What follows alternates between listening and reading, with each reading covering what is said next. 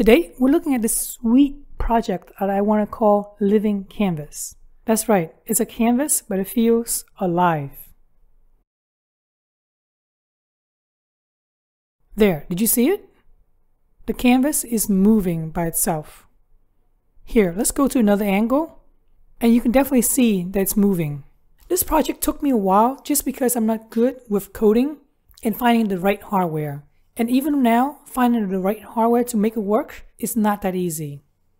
First of all, the noise. The noise is a little bit squeaky. Thankfully, you'll never hear this noise when there's music in a room or when there's a lot of people in the room. The reason why I came up with this idea is that I want to have something that's not boring. A canvas is usually static. It doesn't do anything. It just sits there. Now, with the canvas moving, you can feel as if there's a wind in the room. You can feel as if the canvas is alive. Or if you're really savvy with code, you can always make it jump to the beat of the music. Very slick. Let's take a look at the materials that you'll need. First, you need a servo. The servo only has 3 wires. One for power, the middle. The green is for ground. The orange is for data. Next, you can use any ESP chip. Myself, I'm using the D1 Mini. Finally, you'll need a 5-volt DC power supply. That's it. The whole thing costs about 15 bucks. Let's take a closer look at the wiring diagram. This is the 5-volt DC power supply going in. Red is for positive, white is for negative or ground. So the ground is feeding the ground on the D1 Mini. The 5 volts is feeding the 5 volts on the D1 Mini. This 5 volts is also feeding the servo right here. The servo also needs ground, and that's this green line right here. And finally, we have the orange data going into the D1 pin of the D1 Mini. Now that we're done with the hardware side, let's look at the software side. This whole code is available down in the link section below. We're not going to go over the top section just because I covered it in other videos before. The secret sauce of the code starts in line 26 and it goes all the way down to 68. Myself, I didn't write this code.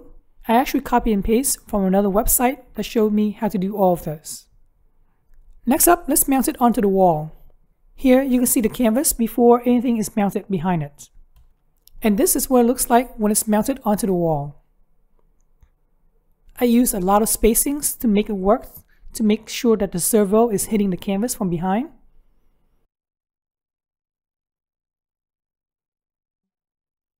And then to minimize wiring, I use Cat5 to go all the way down into the floor of the house and then plug it in.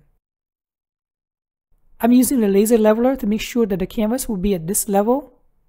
That's good enough to cover the servo and the wires right here. And then from this section, it will be straight down. The thing is held in place with electrical tape, and it's more than good enough to hold this Cat5 cable in place. The sofa will be at this level to cover up the electrical tape. As for the canvas itself, behind the canvas, I'm laying down some tape. This makes sure that the servo doesn't poke a hole through the canvas over time. I'm not sure if you can see the tape in this lousy photo, but it's definitely there to act as reinforcement for the canvas.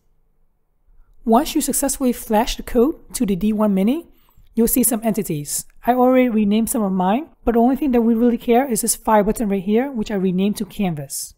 If we click on it, we'll see some properties, and this is what we need for doing home automations.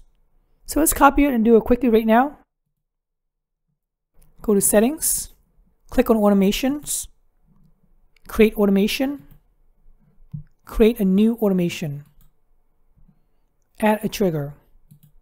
The trigger will be when Home Assistant detected presence in the living room, since this canvas thing is in the living room. So when presence in the living room is changed to detected, then what would happen? Let's add the action. Call service. The service would be button press. And this button press will be the canvas itself, as seen earlier before. Now click on Save. Give it a name.